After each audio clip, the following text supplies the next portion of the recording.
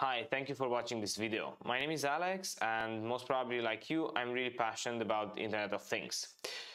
Together with my team, we've developed during the last 2 years a small piece of software called Wyliodrin STUDIO.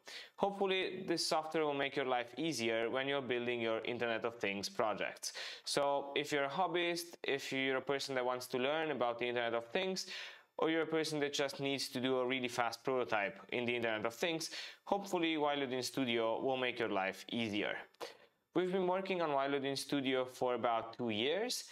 We think Wyliodrin STUDIO is kind of ready to be released into the wild, and we decided to make a series of videos where you can show you how to use Wyliodrin STUDIO. This is the first video in the series, and today I'm going to show you Wyliodrin STUDIO, its 2 versions, and some really small projects with the Raspberry Pi and the Adafruit CLUE boards that I have in front of me. Okay, so without further ado, let's get into it and let me show you Wyliodrin STUDIO. Hopefully you can see my desktop and you can see me as well down in the corner.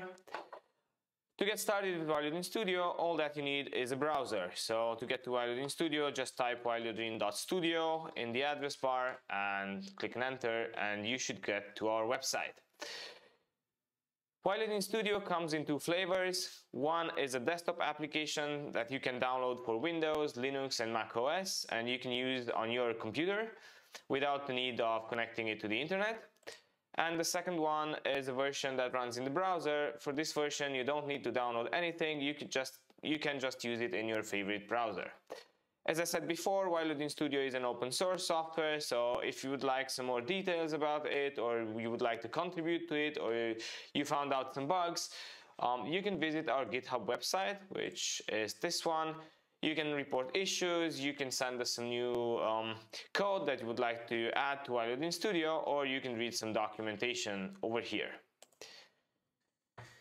Okay, so let's start with the browser version, as this does not require you to install anything on your computer. I will just click this button over here and a new web page will open.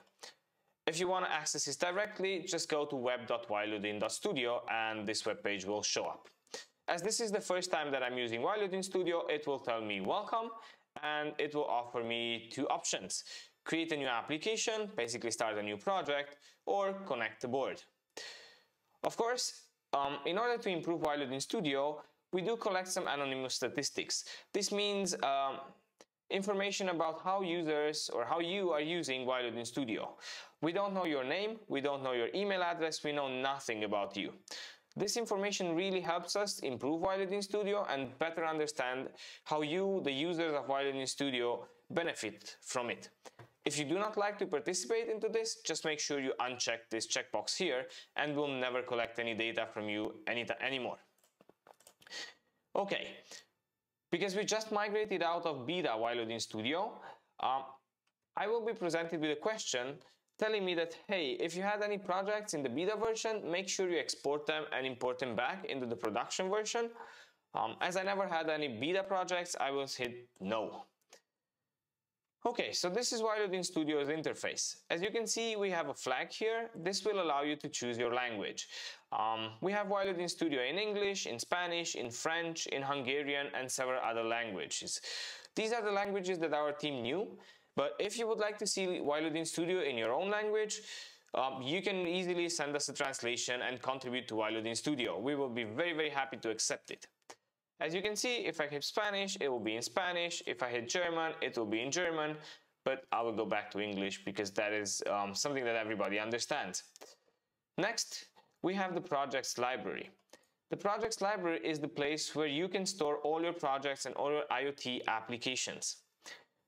There's one thing worth mentioning about Wyliodrin STUDIO web version. We do not store these projects on our server or in the cloud. We just use the browser to present you Wyliodrin STUDIO, but everything that you do in Wyliodrin STUDIO is stored locally in your browser. So if you reinstall your browser or erase your browser, that information will be gone. So Wyliodrin STUDIO is a web project here, but it's not actually using any cloud storage. So everything that you do will be stored on your computer. For the project, you have 2 options: create a new application, and you just have to select the language and give it a name, or you can import an application that you have previously done in the offline version or in another browser. Next to the projects library, we have a burger menu. This shows you some advanced options of Wyliodrin Studio. One worth mentioning is the documentation. This will take you to a website where you can see how to get started, how to connect your boards, and for instance, how to send the translation. The last item in the burger menu is the About window. Here you can see the name of our team members that have created Wyliodrin Studio, and you have the same checkbox about the data collection. So you can change your mind about data collection anytime. Just go to the About box and check it or uncheck it. Next, we have the Connect button. As this is the Internet of Things that we are talking about, you will have to deal with boards. And connecting a board to Wyliodrin Studio is done by clicking this Connect button. You have here several options. You can connect the device through the web. This means you can connect a device that is remotely located. You can use a MicroPython device, which is on the serial port, or we have a Raspberry Pi simulator. In time, this list will grow and we will add several options. If you're a first-time user, we strongly suggest you that you click Set up a device. This will take you to the documentation and will take you step by step into configuring and setting up a device. Don't worry about this. We'll have some videos later on about how to connect each of these devices and about all the quirks about these devices. Okay, next to this, we have an application tab. This is where you will see your project and the code of your project. We have a dashboard tab where you can create graphs. We have a notebook tab where you can create some documentation, and the shelf tab, which allows you to directly access the board, if the board allows it. This is more or less Wyliodrin Studio, the web version. Now let's see the offline version. First of all, we need to download the offline version. This means selecting your operating system. You can choose Windows, Linux, or Mac OS. If you just simply click the button here, the browser should be able to detect your operating system and download Wyliodrin Studio for you. This might be a rather large download. It's about 100 megabytes. As I have already previously downloaded this, I will just start my own version. I will double click it, and as you can see, it will start as a normal desktop application. The first time you start Wyliodrin Studio, you will see the same About box, and it will tell you Welcome to Wyliodrin Studio, allow you to create a new project or connect a board. And of course, you have the same checkbox about collecting data. I will just hit Exit. As you can see, this is a normal desktop application. It does not make use of any browser that you have and shows up as a normal icon in your taskbar. As you can see, the interface is more or less the same.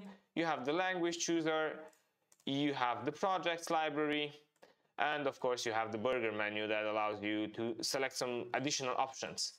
And of course the Connect button. As you can see, as this is an offline version, it does make use of all the resources that you have on your computer. And as you can see, you have some additional options that are not available in the browser version. We will discuss them in detail in a further video. One thing that is worth mentioning is the projects library. As this is a normal desktop application, the projects library is just a normal folder on your hard drive. So it's not stored inside Wyliodrin Studio using some crazy and obscure methods. It's just a normal folder on your computer. Of course, you can create a new application, or you can import an application, for instance, that you have done in the browser. Now that you have seen both versions of Wyliodrin Studio, let me give you an idea of what you can do with Wyliodrin Studio. For this, I have two boards here, a Raspberry Pi and an Adafruit CLUE board. The Raspberry Pi is running Raspbian, the Raspbian operating system, which is basically Linux, while the Adafruit CLUE board is running CircuitPython, a Python version designed by Adafruit. I have previously made all the settings necessary to connect the boards, so I will just connect the boards and run some examples. Don't worry if you don't know how to connect them. I will have a further video where I will show you how to do all the steps. So let's connect the boards. First, let's connect the Raspberry Pi and let's connect the MicroPython one. Here we go. Okay, so both boards are plugged into power and they start connecting. Let's see what happens in Wyliodrin Studio. Hopefully you can see my screen and still can see me in the corner. If I hit connect, Because the MicroPython board, the Adafruit CLUE, connects really fast, I will just use it first. So because it's a MicroPython board or a CircuitPython board, I will click on it. I will select the serial port, and in the browser it's only one available, and I will hit connect. The browser will show me a list, and I will say CLUE. Once this connects, I can see the console where I can write Python commands like print hello. Here we go. Sorry. And I can see I have an Adafruit CLUE board. Okay, so let me import the project that I have previously done. I think it's called number. I have just imported a zip file, and you can see it's a simple Python program. It will just increment a value and send the sensor value, a simulated sensor value. The project comes with a dashboard which has a line and a gauge, an empty notebook, and we have a shell which is the MicroPython shell. So let's start it. As you can see, the project starts on the board. It says sending sensor values, and on the dashboard we can see it already starts sending sensor values. Okay, so this would be the Adafruit board. Let's see if we have our Raspberry Pi. Yes, our Raspberry Pi has showed up. The Raspberry Pi connects a little bit slower as it has an operating system that it needs to boot. A really important thing is the Raspberry Pi is connected via Wi-Fi and via a server. So even though my Raspberry Pi is right in front of me, it could be in any location in this world as long as it has internet access. So I will connect to the Raspberry Pi. As you can see, the shell is a little bit different, and it does show me a Linux shell. And I can run Linux applications here. And because my application was written in Python, I can run the exact same application on the Raspberry Pi. And I will hit run. And as you can see, it starts sending sensor values. Yeah, this is it. This is how you can create an application and connect the board and run something on it. Thank you so much for watching.